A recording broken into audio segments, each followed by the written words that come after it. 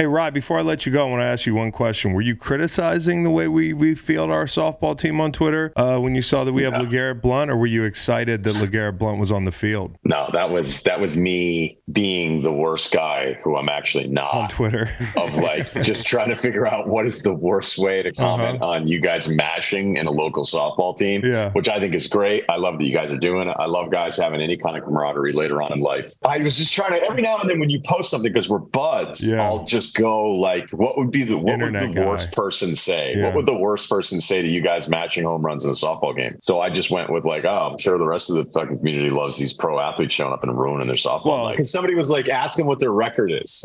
Yeah, well, here was the best comment, and I actually answered the guy, but the guy was like, really good softball hitters don't hit home runs. They hit it off the fence. And so I'm not impressed, you know? And I was like, well, what the fuck do you want me to do?